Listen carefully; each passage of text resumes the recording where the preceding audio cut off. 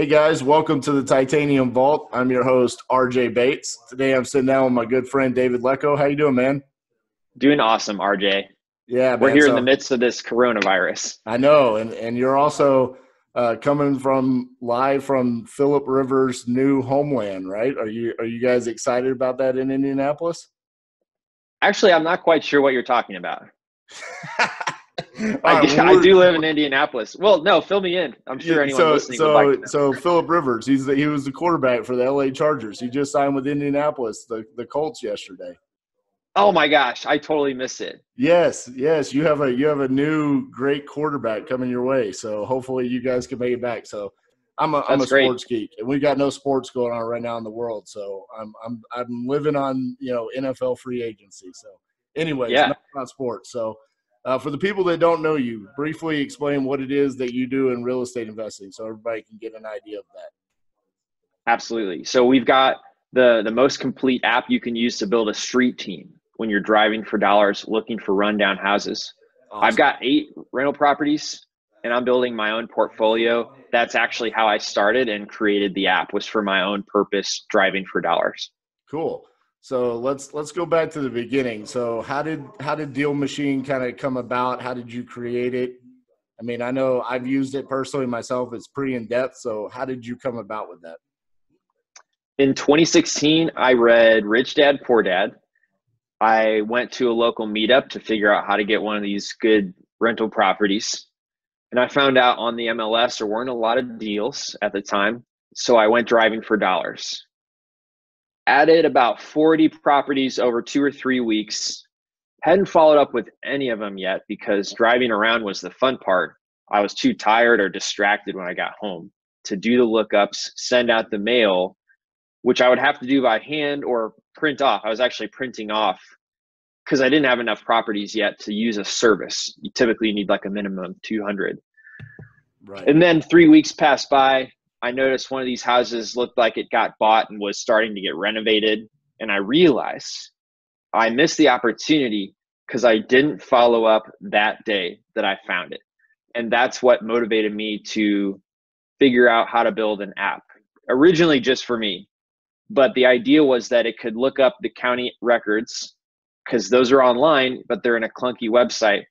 I was like, it could be a lot easier if it was an app that would just look that up and then send out mail through a service that we could provide. The one-off mail could be sent.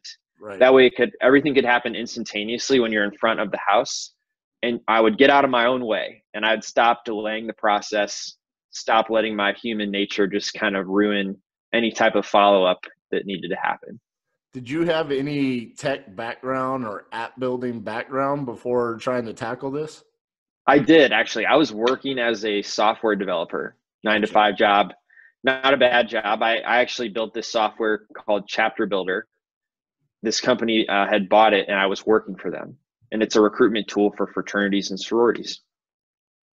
So, all right. So you had done that in the background. You kind of have this Mm-hmm. idea of what you need to do for your own personal real estate business. At what point in time did you say, hey, I've got a pretty good idea here. Maybe this could be something that I could take to the public? That was the beginning of 2017 is when I put it on the App Store. There was a couple of friends, Aline Perez, he's a guy here who does wholesaling, and also Brittany Wicks. She works for Alpine Property Solutions and buys like 30 properties in Indianapolis every month. She was like, I'll pay $1,000 to try any new marketing method. And so I was like setting up my Stripe account and I took her credit card over the phone and then I preloaded. I got the app on her phone and I basically preloaded it with like 1,000 mailers. Right. And then Align was like, hey, I would love to use it too. And at that point, it's a pain to like get it on somebody's phone if they're not a developer and if it's not on the App Store. So then I put it on the App Store so that Align could use it. And that's what motivated me to put it on the App Store. So did you ever, because look, as entrepreneurs, we have ideas of things that we need that can make our businesses better. Did you ever have a fear that, man, I'm going to put this out there and people are going to be like, this is the dumbest idea, or I can't believe he's charging this much or anything along those lines. Did you ever have any fears when you were kind of announcing Deal Machine, or was it even called Deal Machine when you were first starting? Well, I never made an announcement. It wasn't really meant to be a business. There was no launch, there's no announcement. But once I kind of put it out there, we fortunately live in an industry that loves telling our competition what works well. And because it was working well, the word started to spread. Just as much. You live in Phoenix? No, I'm in right? Fort Worth, Texas. You're in Fort Worth, okay.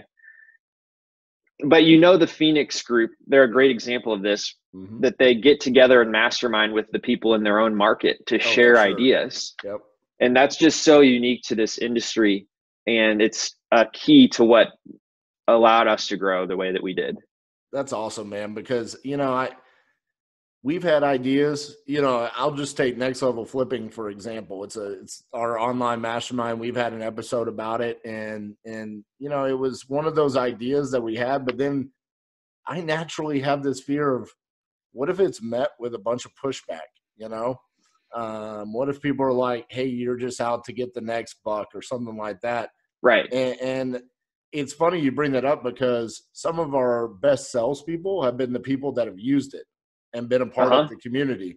And that's essentially what happened with you. So at 2017, you put it on the App Store, you let a couple people in your local market use it. What was the catalyst that kind of took you to the next level, where I feel like almost everybody in the industry that has ever thought about doing driving for dollars knows about Deal Machine? So what took Deal Machine to that next level? The thing that took Deal Machine to the next level was people with influence recommending it. Definitely the key that helped that out. Who was the first influencer that kind of put you out there? Well, the biggest one was Max. Yeah. Max and I met at a Sean Terry event, and it had no discussions about Deal Machine, but he had just found it online, and then I had actually messaged him about it. I think later he posted a vlog on, like, his 4th or 5th vlog was about the Deal Machine app. And then Max took off after that point. And so, there was a lot of other influencers as well, but he was a big first one. Brent Daniels was not too long after that. And he started telling his members about using Deal Machine. And he always taught driving for dollars was the best list. So that was a really natural, product for him to recommend. Right. And that was, I think that was in the beginning of end of 2018 is when Brent shared that. And those two have been definitely big influencers in spreading the word. And there's been countless others as well. Yeah. And I mean, when you look at the landscape of single family real estate wholesaling right now, I mean, those are two of the biggest influencers out there. I think everybody knows who Max Maxwell is, and everybody knows what TTP is, Right. So you got hooked up with the right people early on. There was no even strategy other than right place, right time. And I was knowing that I needed to go out to events to meet people. Right. And that's how it happened, was just deciding to go take some action and try something new and let serendipity happen where it's going to happen. So, all right, for the people that are listening, I go to the App Store, download Deal Machine. What am I doing with this? How does Deal Machine help me? Yes. Most likely, you're going to tack this onto your business as an additional reliable lead source. Put someone else in charge of it, and then hire an additional person to drive and use this thing daily. Okay. Deal Machine lets you systematize driving for dollars, which is hard to do without technology. It's going to let you pin a house, and that's going to you're going to pin houses that look like the worst houses, the ones that are run down, and then you're going to market to them, and you can do that straight from the app. The key, though, as a business owner, typically is going to be put someone else in charge of that. Hire a driver for $14 an hour, have them actively driving every day. And then your person in charge of it would probably be your lead manager. And so they're going to measure those KPIs that you're, for that lead source. So the technology gives you a lot of tools like route tracking, You can see if they took a break and got Taco Bell on the clock, which is fine as long as they stop the drive, stop the driving, stop the clock. Right. So you've got a lot of accountability functionality there that's meant for building out a team. Yeah, and I think that's one of the coolest things is the route tracking, because also you can tell your person who's in charge of driving for dollars, hey, I want you to farm this neighborhood, right? Mm-hmm. And you're actually going to be able to see, because for anybody that's done driving for dollars before, you can kind of weave your way through a neighborhood and miss like 5 or 6 streets in the neighborhood because you're just, okay, I hit a dead end, I turn right, and then, oh, I missed this cul-de-sac. And that could be where your deal is, right? And you're not Mm-hmm. able to track that if you're not using a tool like DealMachine. Mm-hmm. So once you pin the property, at that point in time, what should you do with that information? Are you marketing directly through DealMachine? Are you then skip tracing it through another service? What is the best way that you recommend your clients to market to the customers? Yep. Press the button to start the mail right away. There's a skip trace button as well to go ahead and look up the phone number immediately and call them. You can also export your leads from DealMachine to put them through Titanium Skip or another program that you're using for bulk stuff. But the app will let you actually do individual properties one-off within it right away. Gotcha. And then look, at the end of the day, I think this is very important to talk about because I talk about this all the time. You and I were just at Ground Zero in San Antonio, Mm-hmm. right? Great event. But it's full of people that have systems that they're constantly trying to improve, right? And I Mm-hmm. feel like as business owner, even for myself, right? So we offer skip tracing. You offer skip tracing. Every other person offers skip tracing nowadays, right? And it's hard to know what is the best system to use in your business. I think nowadays what you need to do is find a system that satisfies your needs, satisfies your marketing strategies, and then just stick with it. Stick with the one system because there's always going to be that shiny object in the background that's going to be like, look, we released a new feature. And one of our biggest things that really hurt us in 2019 was we would use the system for a couple months and then cancel and go on to the next shiny object syndrome, and then use that for a couple months and then switch. I think for the people that I've seen, and I wanted to get your feedback on that, but from what I've seen, people that utilize DealMachine, because I'm a part of Max's community, just like another 100,000 other people are, there are people that are adamant about how great DealMachine is. But part of the reason why it's so great is because they've been using it for 12, 18 months, and now they've mastered that system. Whereas if they were switching every other month to a new system, it takes a while to learn how to use that system. So I'd love to get your feedback about that topic because I know you're in it as a vendor, and I'm sure you feel that. Right. I couldn't agree more. One of the things we actually teach before somebody implements DealMachine is how to properly implement a new lead source. And it starts with choosing one new thing to implement, not 3, 1. Allocating the right budget and understanding how much budget you should allocate to test it out. Otherwise, you'll end up you'll have to stop too soon before you fully test it and implement it. Mm-hmm. The next step is actually getting dirty and realizing that you're going to go through a stage of figuring things out and it's going to be chaotic, which is true when you're learning how to do anything because you've got to figure stuff out. That's the pain of switching. And then obviously you want it to become ROI positive, develop your KPIs after you've done several deals through it and put someone else in charge of it. And I think that goes along with exactly what you're saying about switching causes chaos. Yeah, absolutely. I mean, if you only utilize a system for a couple of months, like you said, you don't have enough data there to really go back and track to see if it's working or not, because you're still an infant when it comes to this marketing tool or strategy or whatever it is, however you want to define that. So I think that's very important. As far as, for people that are driving for dollars, I think that's like a newer, it's a strategy for a newer investor, right? or someone that Well, is high volume and they have enough capital that they can hire people to go out and do driving for dollars for them for their company, right? So I think that's the two levels of investors that do driving for dollars. And I could be wrong. You're going to know a lot more. That's just me guessing. it's a good way to segment it for sure. So when you look at that situation and you tell someone that has a very low budget and they're new to this, that they need to spend money on DealMachine, explain to them why this investment in the DealMachine benefits their company.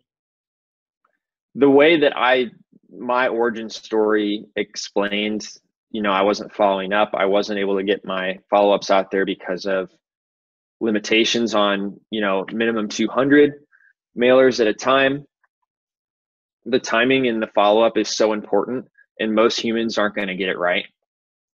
And that's why it's worth paying $50 to make sure all of that's handled for you. Yep. And you can totally do it without the technology. That's not the point. The point is that it's going to provide you over $50 worth of value by managing the entire list, printing out every piece of mail, remembering when to resend out the mail, and then also the time to look up the owner and just have that all done with a click of a button. Yep. I did an interview with Don Costa, who is a rehabber in Fresno, California. He does high volume. I interviewed him on Propelio TV, Titanium Tuesdays, back when we were doing that segment. And Don was talking about his marketing and where his deals came from. And he's a super high volume direct mail guy. But when he broke down, I think he did 297 deals in 2018. Okay. I don't know how many he did in 2019 because I haven't interviewed him since then, but 297 deals. He talked about, I think it was 40% of his deals came from directly from follow up of like 5 to 7 times. And without the systems and the processes that he had in place, he would have missed out on those deals. You're talking about that's over 120, 130 deals that he would have missed out on if he wouldn't have had those systems and processes in place like you're talking about with follow-up. And I agree with what you're talking about, that for investors that are getting started, that's where they miss out on so many deals. They go out and they do the legwork to find the deal itself by driving for dollars, and then it gets written down or it gets put in a spreadsheet, and then it's touched maybe 1 or 2 times, and then it's forgotten about. That's why I wanted to focus on that. You gave the direct answer that I wanted you to give. So I'm glad we're on the same page there. Now, for people that are a little bit more advanced and maybe they're not driving for dollars, what are some of the benefits of actually bringing someone on board, like you're talking about, paying $14, $15 an hour and get them out driving for dollars? What are some of the benefits for people like that? The main thing to realize is where their lead lists are coming from in the first place. It is very easy to buy a list of leads online. Therefore, you could expect a lot of other investors to be buying very similar lists to what you're buying. The way that translates to you is you're spending more on marketing and you're competing with investors on price who are talking to those same property owners. Yep.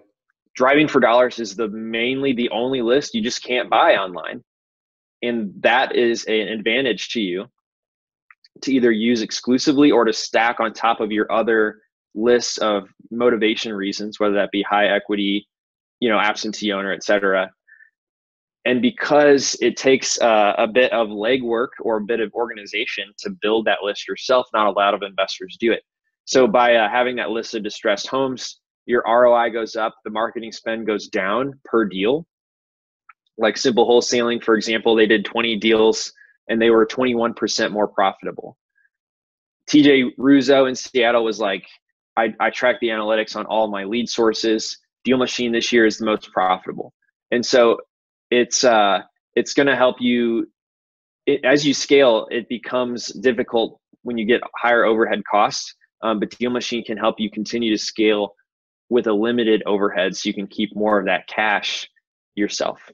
And you're talking about a market in Seattle that's super hot, highly competitive, higher price points. So having a higher profit percentage is so vital. I mean, you can't state how important that is for his business alone. Another thing that I want to talk about when it comes to driving for dollars is, and you talk about buying lists, the motivation that I think most times investors kind of forget about is not a financial burden, but maybe just a physical distress of a property. That's not going to show up on a list. The only list that could possibly show up on, unless there's a financial burden, is maybe an equity percent list, which is going to show up. I mean, you're going to get all kinds of properties. But for the people that just maybe can't manage the house anymore, like it's just too much for them, it's not going to show up on a list. And that's what you can physically see when you're driving for dollars is that property is distressed. That seller needs to sell right now. I can see it in their yard, in their roof, the paint job, whatever it is. Those are things that you can physically see. And yeah, that's where it leads to, you know, either door knocking, cold calling, text message, whatever it is, or even sending out a postcard. That's where you get those phone calls and it's like, yes, I want to sell. How did you know I wanted to sell? I saw it. I was driving by, you know, and it just opens up. And the other thing is for anybody that does volume in texting or cold calling or direct mail, one of the most annoying questions to get is that you bought the list, right? You've never seen the house. And then they say, well, how did you know I want to sell my house? Or what do you want to offer me? And then you say, well, I've never actually seen the house. You know, and then it just starts it can be an awkward, and that's where sales skills comes in. That's where like people like John Martinez and their training help you. But when you're driving for dollars, that knowledge of, yeah, we were driving by and I saw it and you look, I'm trying to buy a house in your neighborhood, and it flows a lot better. So it helps in so many different ways. Outside of DealMachine, I know you also invest. You said you're trying to build your rental portfolio. How do you manage being both an investor and also the man behind DealMachine? I didn't do any houses last year at all. DealMachine grew like 6 times what it was the year before. And so I focused all my efforts on DealMachine. And this year I've done 3 houses so far. And so I'm getting back into that. But that's how I handled it is I just stopped and focused on one thing. You know what? You go ahead. I really do. I do the acquisitions, the marketing, anything personally for me, either when I'm testing a new version of DealMachine or after hours. I try to stick to 9 to 5 to be the DealMachine time because it's so easy to get distracted and be busy, but not get a lot of things done. And so I really try to focus on one thing. So I always try to beat certain topics or hints that guests give my listeners over and over and over again. A couple weeks ago, we had Preddy Tawari on. He owns $100 million worth of real estate holdings in Boston, Massachusetts. And the theme behind and he's only 28 years old. The theme behind his interview was how laser focused he was on the niche that he chose. He chose multifamily surrounding the multiple universities within downtown Boston for student housing. That's what he wanted to go after. He ended up becoming the guy that, hey, if you had a condo, townhome, small multifamily, that's your buyer. Go to Preddy. He's the guy that's going to buy it, right?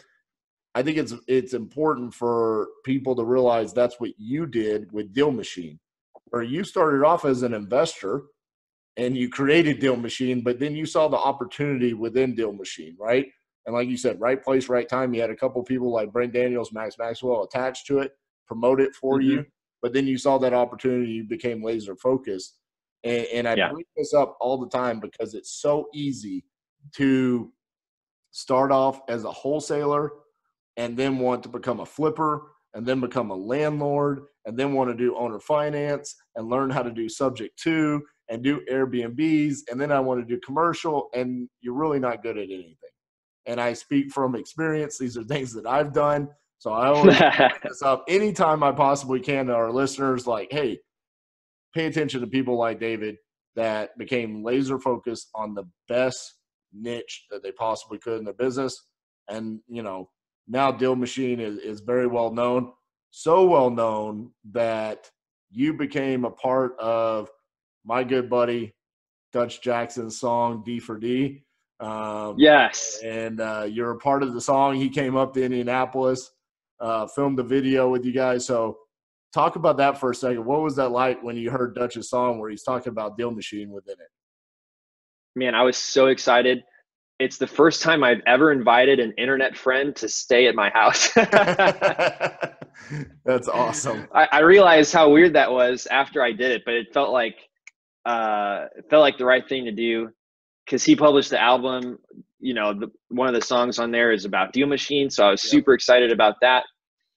Wanted to have him come do an actual music video to go along with it, and he actually reached out to me about it, and I had no hesitation. Absolutely need to do this. Yeah. So he just stayed at my house in the guest room, and then we filmed a video the next day, and that was the first day that we actually met in person as well. That's awesome, man. So he's such an incredible person. We're actually both from St. Louis. Yep. And so he had a whole career prior to real estate rap. So that was really fun to go into some of the details of that with him, because much of it was in St. Louis where I grew up. So that was fun. We had a good connection there too. So obviously Dutch is a part of the Titanium family now, and he's one of my best friends, man. I love the guy to death, and I love his creativity. I'm not musically inclined, but I love music probably more than most things in my life. It's just one of those things that makes me happy. I always wished I could create music, so now I'm like always giving Dutch ideas for songs, and I'm like, dude, we got to do a song like this, or about this topic or this subject. And so I'm looking forward to him coming out with his next album. It's going to be called EMD, for Earnest Money Deposit.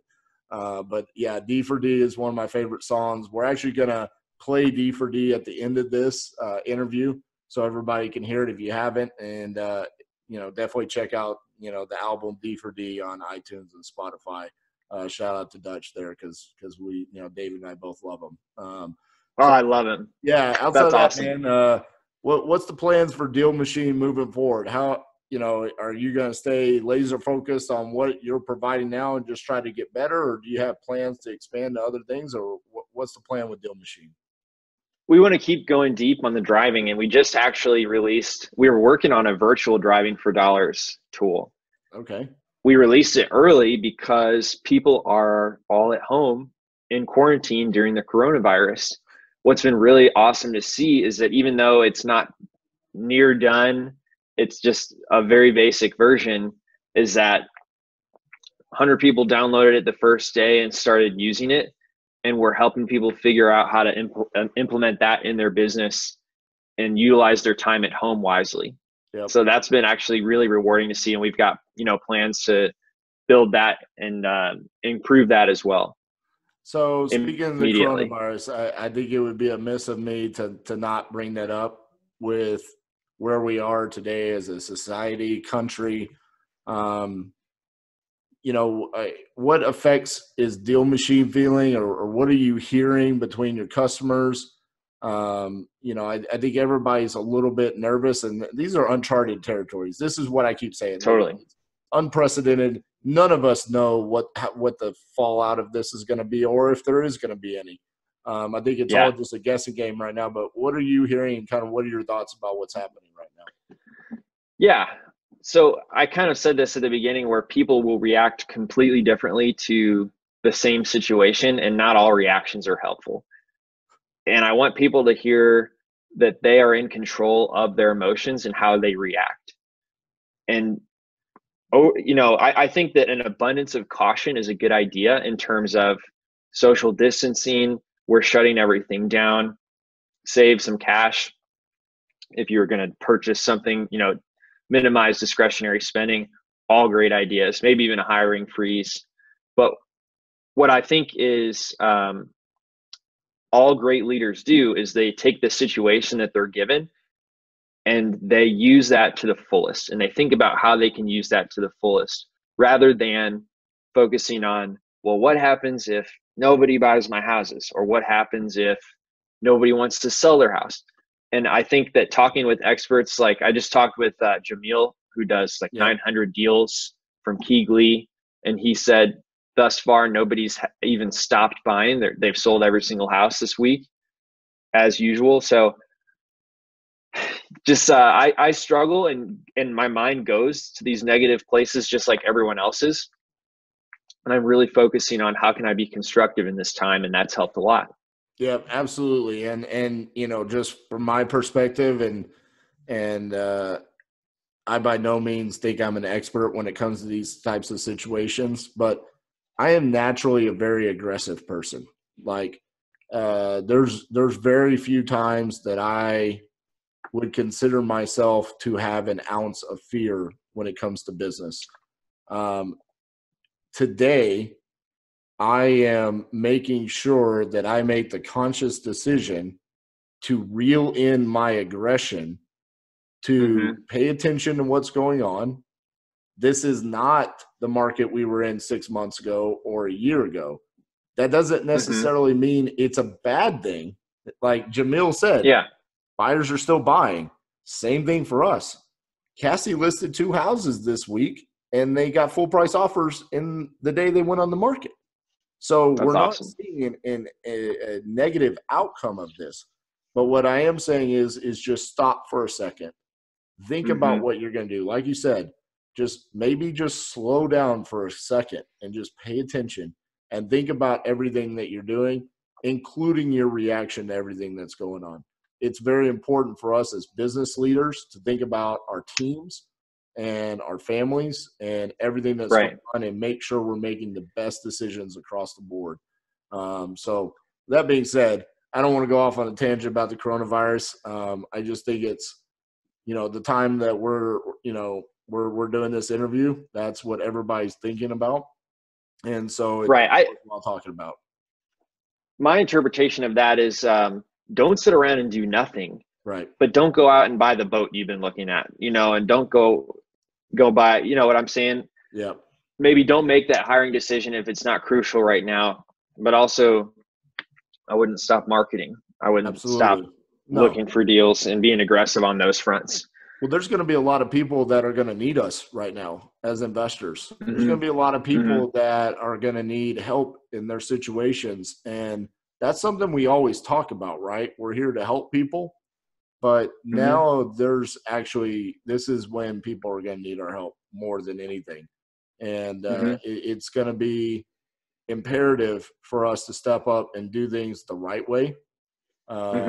And truly think about helping people. So with that being said, man, I want to wrap up with some final thoughts from you about DealMachine and just kind of what are some things that people could take away from this interview that as the owner of DealMachine, the man behind the thought process, what are the best things that people could take away on how they could implement this in their business and you know, capitalize on the opportunity? Absolutely. When you choose to implement it, make sure you choose to implement one thing. Make sure you understand the budget that's required. If you're looking to get your first deal, budget for $600 to $1,000. Know the numbers, the KPIs that you'll need to probably get a deal, and that's 200 houses mailed or contacted 3 times each over 3 months. All this planning is going to lead to success because you've got enough money to keep doing it long enough to have success. Those are that's what I said earlier, and that's still the biggest takeaway that I feel like people need to hear is plan and focus. Awesome, man. Well, thank you so much for taking time. I know you're super busy. It was great to finally meet you in San Antonio at Ground Zero. And you too. I'm super excited to see where DealMachine goes from here and how you continue to be an industry leader for the people that do driving for dollars. Guys, that's our episode for this week. Remember, like every week, if you're listening on iTunes, we only like 5-star ratings. If you want to give us a 4 or below star rating, go give it to someone else and then come back and give us a 5-star rating. If you're watching on YouTube, make sure you give us a thumbs up, hit the subscribe and the notifications. And we're going to end this week with D for D by Dutch Jackson. We'll see you guys next week. What's up, man? It's the one and only, the world's greatest DJ. They call me the KID, the Kid Capri. Now let me say it right. The Kid Capri. I want to give big shots to my man holding St. Louis down thoroughly, my man Des Jackson, banging all over the city, all over the state. He's about to get real crazy for y'all. D for D, that's where I'ma be. Deal machine, snapshot what I see. Get that bag, we gon' EAT. It's REI until I DIE. Hey, hey, hey, it's D for D. Hey, hey, hey, it's D for D. Hey, hey, hey, it's D for D. Hey, D for D. Snapshot what I see. Get that bag, we gon' EAT. It's REI until I DIE. Y'all can talk, we gon' hit the streets for that cheese, cause that's all I see. It's just like playing with lottery, but see we playing with property. You got it molded like pottery, it's like a real life monopoly. Let's JV and build some camaraderie. Keep it real with me, homie, don't lie to me. Got no time for the games, if you ain't about making no paper, then homie, don't bother me. ALV 250, sellers he only want 60. The repairs about 35, well that mean we about to be filthy. Making money make me wanna drive, I'm all through your city so quickly. And you could believe it or not, but the money you making, it should be on Ripley's. And it is not a get rich scheme. Play it smart, you could do big things. Surround yourself with others like you and start fulfilling on your big dreams. D4D got me feeling like Michael, a champion on the 6 ring. I show you all how to get cream. Hit the boulevard with your deal machine. D for D, that's where I'ma be. Deal machine, snapshot what I see. Get that bag, we gon' EAT. It's REI until I DIE. Hey, hey, hey, it's D for D. Hey, hey, hey, it's D for D. Hey, hey, hey, it's D for D. Hey, D for D. Snapshot what I see. Shout out to all of my hustlers. We get it, we get it. I'm talking nothing to something. And don't you forget it. It's never easy, it's hard work. I gotta admit it, but it's worth all the sweat and the tears. And I ain't so happy I'm here. Got no time for the game, if you with it, then let go. Show you the way, follow me like an echo. I chase my dreams in the green like a gecko. Shout out my guy from the Lou, David Lecko. We making moves, trying to build like some Legos. Now holding back, put everything on the table. They thought I was playing, they thought I was joking. Now investors, they asking to sign on my label. D for D, that's where I'ma be. Deal machine, snapshot what I see. Get that bag, we gon' EAT.